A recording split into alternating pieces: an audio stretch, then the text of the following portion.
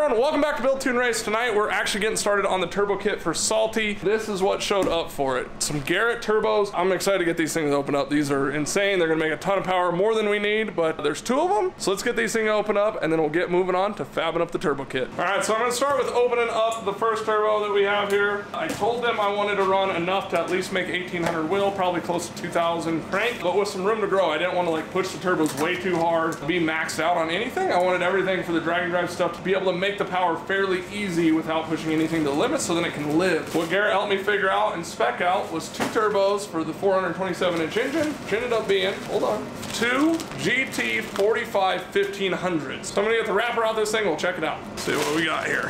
Haha, yes. That is a 76 millimeter G45 frame, so it's kind of like a mid frame. I mean, some people consider it a small frame. It's definitely not a pro mod. It's smaller than an S480 style board, but it's bigger than like a small like 76, 75 precision. So it's kind of like I call it like a mid-frame style. When you order them from Garrett, you get them more or less compressor side with the exhaust wheel, and then you get to choose your exhaust housing. So let's go ahead and open up one of those now. So here's one of the exhaust wheels. They're pretty heavy. This little box is just as heavy as pretty much that whole other box. It's just the exhaust side of it. And what we have here, we got some V-bands, so that'll be good, help with the fabrication side of things. Then what we have here is a V-band on both sides, so you know the V-band that kind of connects to the housing. And then also I went ahead and opted for the V-band on the inlet side, on the hot side from the turbo kit, so then this will make it easier for fabbing everything up. Come over here, connect it with the V-band. I don't have to mess with like a T4 flange and like adapting a round pipe to a square flange or any of that stuff. So this is gonna make a super, super nice turbo. It's all stainless. They're pretty thin, so this will save some room in the engine bay when building it as well. And I believe that the exhaust off of this is a 4-inch, I believe. I think it's a 3-inch in and a 4-inch out. We'll double check that here in a little bit. So what I'm gonna do is go ahead and assemble one together, and we'll take a look at everything as one piece. Oh. Alex run away. Actually, AJ and Alex showed up tonight. They're gonna help me work on this thing, kind of hold the turbos. We'll kind of mock some stuff up, figure where everything's at, get the headers mounted. And also we might hang the dash in here. We got to start figuring out some of the stuff in the car as well. So just trying to work on a little bit of everything as we can. So I'm gonna go ahead and assemble one of these now, get it all together. Gotta be really, really careful. I probably already messed up because I gotta get the V-band underneath it, but figure out which V-band I need. Just gonna go ahead and unassemble the V-band real quick. Screw that, drop that around here. Get it below the mating surface, or near it, around it, by it. And now we'll go ahead and assemble it. Just drop that down. The V-band up around the flange. Screw it back together. All right, so to get this thing assembled, I'm gonna use this flange here. There's actually 3 that come in the package. This one's like a low profile, it's real thin. So hopefully this is the one I believe we need to go around the flange down here. Go ahead and pop that off. Set this on around here. I don't want it below so I'm not fighting it getting it on.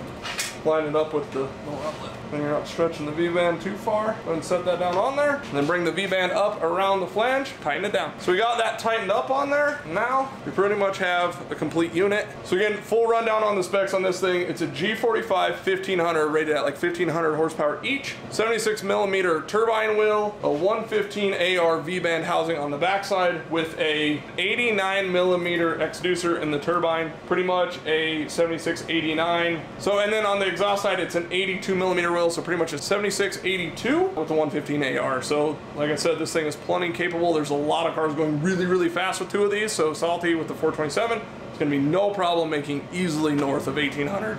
We'll have plenty on tap. We won't even touch really the full capability of this turbo. We'll have plenty. I'm super stoked to get these things hung in the car. So I'm going from 188 that used to be on this thing to 276s. So what do you do when you first get your turbo? You go set it in the engine bay to see how well it'll fit. Well, guys, slightly bigger than I was thinking. I was hoping it was gonna go right here. It should still be able to possibly fit. We're gonna hang the intercooler in here and see really how tight everything is, and then we'll get a better picture. Either way, we gotta make 2 of these fit in here, and that's where the fun part comes in with building the turbo kit. The radiator coming in, you're probably just back just a little, probably somewhere in about there.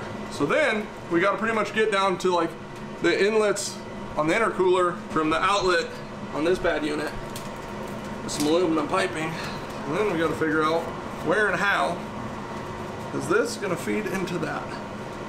But I mean, like if we were here, that's pretty gosh dang close. Really, that's not that bad. So super little tiny piece right here, fit in between there, and we might be able to make that work. Kind of got to get one thing hung, then work on the other thing, but this is why I didn't want to mount this yet, because if sliding that back just that much helps with lining up to the exit on here, that's okay. That side's gonna be a little different story because we're gonna actually have to come out of the turbo and down to it. That's what we're about to figure out. So then the next part of this is getting started on all of the hot side and the exhaust. I already have a header here on the car. That one worked great. These are actually the flowtech headers from Holley. A lot of people run these on turbo builds. They work super well. One small issue, and that is with the driver's side header. To fit these on an F body, you would think, you know, they just pop right in there and go. That steering shaft right there, yep, it's the header. So I already had the header on this side. It looks good, everything, but that steering shaft will definitely not work. I actually did some recon before even touching this and found in some forums that people said on F bodies, on the Camaros, Trans Ams, they actually will hit that. You can extend the steering shaft clear out to here and then try to turn it. I really don't like that idea. You can do all sorts of other kind of weird stuff, but what my plan is, and I haven't seen anybody quite do this, but I think I can make it work, is right here where the little exit is at. That's approximately where the shaft comes up and through this tube. Also, shout out to anybody that drinks the Poverty Mountain Dew. You gotta be able to afford those car parts somehow. Is I think what I can do is cut here and somewhere up in here, take a 45 bend, attach it here, and then it'll actually move this tube out and it will go around the steering shaft in the car. So I'll have that tube going somewhere like right back here. One crappy part about that is if we go to remove the header out of the car, you have to either unhook the steering column, pull it into the car, not the worst, like 5 bolts, or unhook the rack and slide it out enough to be able to get the steering shaft here out of the car and out from the header, and then you can remove it out. A little bit of a pain, that little bit of a pain also, if I can make these headers work that way, saves me from buying like a $1,500 or $1,600 set of headers. I also heard that you could move the rear 2 tubes and kind of build it around it, but I'm gonna try it this way. Think I can make it work, modify the header as least as possible, and still make the flow really, really good and make it work. Also, I'll need to eventually add EGTs to these headers. First step is get that header to fit, or at least get that tube out of the way so I can bolt up both these. Then I can look at it, so hopefully maybe just a little tube here to the hot side, out of the turbos into the intercooler. It's gonna be tight. We're gonna try to make it work. One more thing that I've been trying to figure out is what in the heck are we gonna do with this gigantic CID, you know, elbow and stuff like that. So I ordered some aluminum tubing to get started, and I think this might work out really well. I got a 90, which would be out a little bit because of the, you know, throttle body. And you take a 45 and go something like that. I think that's about kind of how that intake tube's gonna fit. I don't know, where do you think, Alex, you were at with the something like that, right? Something close, I can grab it. Oh, we'll just grab it and look at it. We have the technology. That is sitting somewhere about a little bit more. Out there is where we were at. And then we end up going 90 out of the throttle body, 45 down. More or less, if that shortened up and kept going, I think it would land pretty dang close where it's at if we were able to cut this off. So that's a little bit more of an aggressive angle. So we might try to tilt the intercooler back to about, somewhere about like that. Shorten that up until that lands there. And then that could be pretty easy. I think that's gonna work out all right. Sounds good now. We'll see how that plays out in the future. And if you haven't subscribed yet, do that right now. The last pieces I got from Garrett was 2 of these bad units. This is their 50mm wastegates. And these things are super nice, super clean. Give a little bit of color to the engine bay.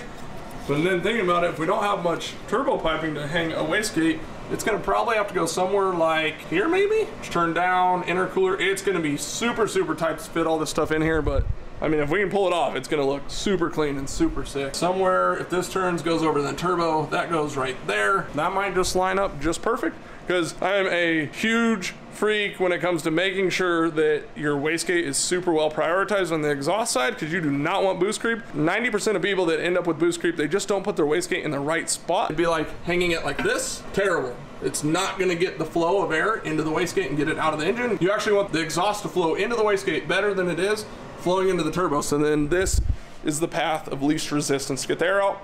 We'll talk about that more in the future. All right, so we couldn't leave anything alone. We had to just keep visualizing and figure out what the heck we're doing here. So we actually put the whole front end back on Salty, and I think we're about ready to go racing. Just kidding. I mean, that gives you a good visualization of that big old intake.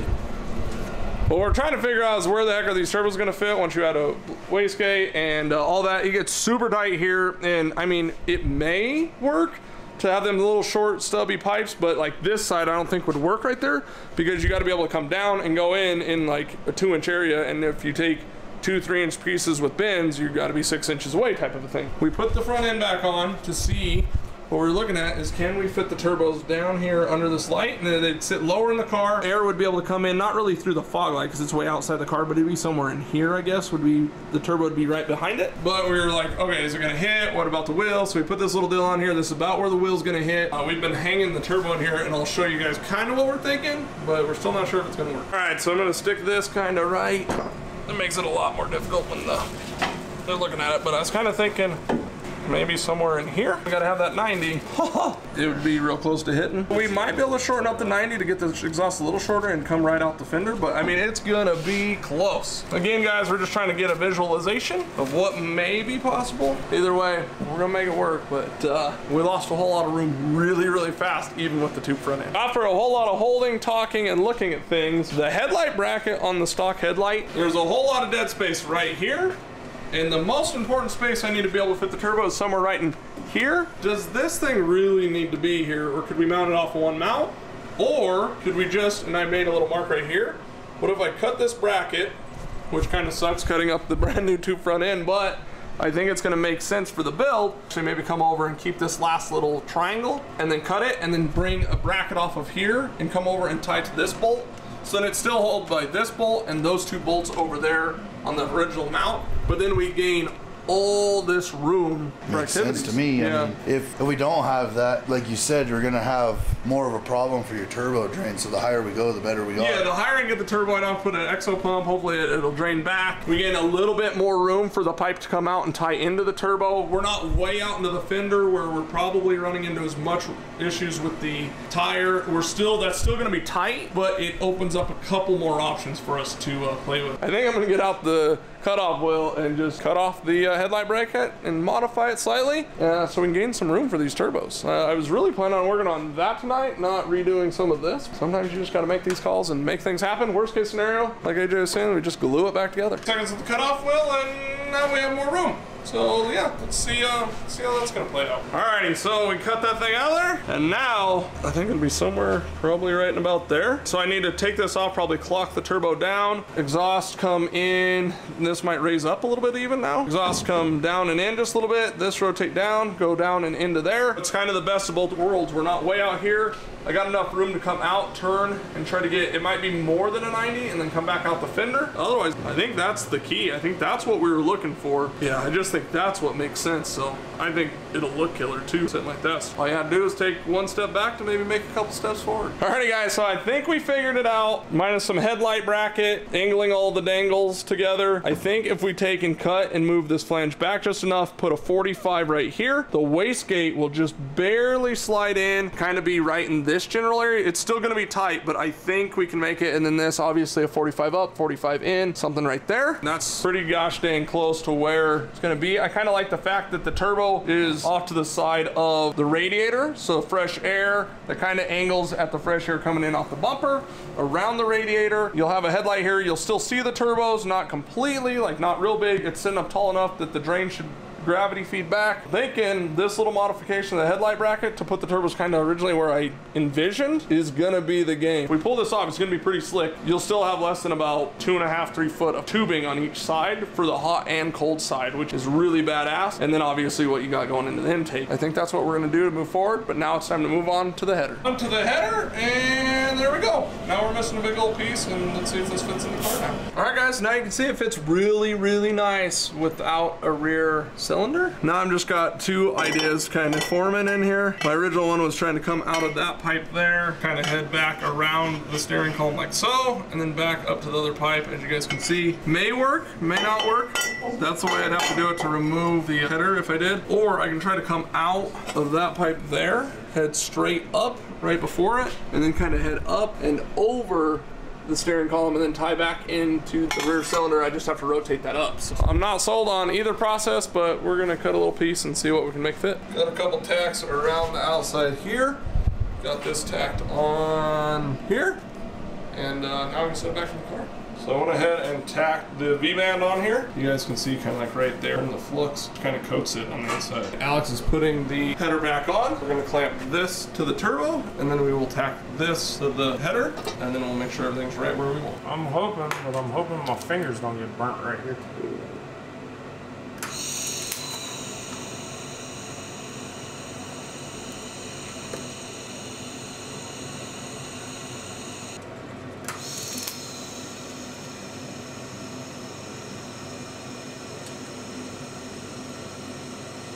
That is some tacked welds. It is hanging on its own by the V-band. So this is really actually pretty stiff and rigid, but I did order some Maven mounts. These go to the bottom of the turbo. If you guys haven't seen these are super nice. All billet piece here. You can weld a tube into the end of them. They bolt to the bottom of the turbo with a little O-ring. Super nice little pieces. So that's kind of my idea, is that this turbo mount, it'll sit somewhere in there like this up on the flange, and then have a mount come off of this, and then the drain off the bottom of this. That's what I need to be careful of too, is because the distance from the flange to this bar, and I still need to get a 90 out so the oil drain can head that direction. I think we're gonna be okay. I don't think the oil drain will hang lower than the turbo, so we should be all right. All right, guys, got the intercooler in there, added the vibrant clamp. Fortunately, that kind of gains us some room this way, and it is super freaking tight. So we're gonna have to play with everything to pretty much touch the radiator, which obviously is not gonna work because it's in front of this, to rolling this around, to this being clear back here, to almost probably close to where the pulley would be. I don't know exactly what we're gonna do here.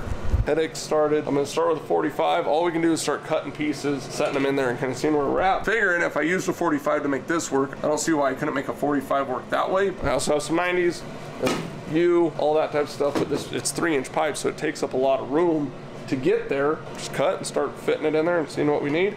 Cut too much, order more if we need, but we gotta have something to put in there to at least start getting a visual to see if it's even possible to reach where we're trying to get. All right, guys, so big issue here is, well, we don't have enough room like I thought maybe might happen. There is a little bit of hope. If you guys can kind of visualize that, goes and lines up with that would fall in there. The only thing is the Wiggins clamp is too thick, so that like 1.5 inches of space makes a massive difference once you have to come out of there and then back into it. So what I might end up doing is actually welding the pipe straight to the intercooler, kind of like this. There's no extra V-band to save room. Just bringing the pipe off the intercooler right there and up might get us what we need. But what Alex was just suggesting is, why don't we work on the hot side on the driver's side, so we make sure we don't really put ourselves in a bind over there. And if that looks like we can complete it, and that's the only thing we got to do is cut those flanges off and just weld the pipe directly to the intercooler, then maybe that's what we do. After about 17 million hours today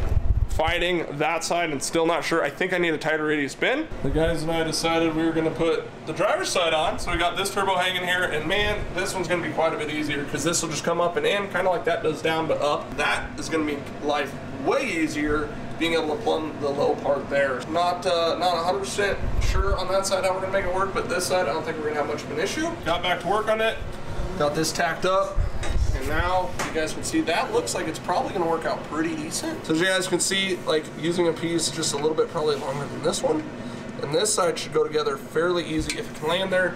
Biggest thing's gonna be on that side getting figured out. And I don't really want to build up this side yet until I know I can make that side work, because that's the harder side. Kind of either way, if you move this one too much, then this one gets to be a pain. If you can't fit that one becomes a pain. Back and forth here, but trying to make two pieces mean one.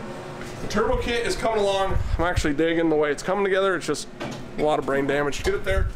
Alex is working on getting the dash in the car so we can figure out how to get this poly dash mount in here. We're gonna end up putting that in here, but what we want to do is we want the dash to stay in the car and be able to remove the whole dash, work on wiring, but nothing changes. So the dash is just literally floating in the car. It doesn't have any actual use other than to fit rules that say must have stock dash. Sir? Sir? What? Hey, what you got going on, monkey bars? Oh, where's that wrench underneath me? You think we're gonna clear those mounts in there for the ECU? Hopefully. Well, the glove box is closed, so. I said, forget that turbo kit. I'm gonna work on the inside of the car. Got everything tacked, welded, pretty much could pull this off. Just tried to, yeah, that worked out great. Fit the water pump on there, and just so happened those hit and this hit, but we're changing that anyway. And now those don't exist, which we didn't need them anyway for the heater cores. Don't need that where we're going. You're done. I'll do what you guys are doing. Oh, now we got it? As soon as we turn the camera wow. We had these guys over here playing tug of war with the freaking water pump a few minutes ago. So we got the main thing out. I'll need to put an A in there, cap those off, A in that. And then we were talking about really for the car then, by modifying that, I need to make another one and have that as the backup pump that goes with us on like the drag and drive and stuff like that. But got it, nailed it. How's that doing? That is the thermostat. Ain't that fancy? That is bougie, bud. Yeah, it's one way for them to charge you way extra is, you know, include the neck with it. And threw the water pump on after we got everything out of there. New dirty dingo mount is on for the alternator. but the alternator hits stall valve cover, so I'm thinking I need a different alternator because the F-body one has like this little cooling thing passage in it. Otherwise, guys, I think that's where we're gonna call it for this part of it, because at least we got the hot side done. We're working on some stuff there, but I need to get a few more parts coming, and this is where it gets tricky because you got to order all the little things you need to complete little projects along the way, and kind of holding you up until you get stuff. So I got some stuff secondary and on their way, and we'll be back to work on this thing another day. So thanks for watching. Hit that like button if you would, subscribe if you haven't already, and we'll see you in the next video.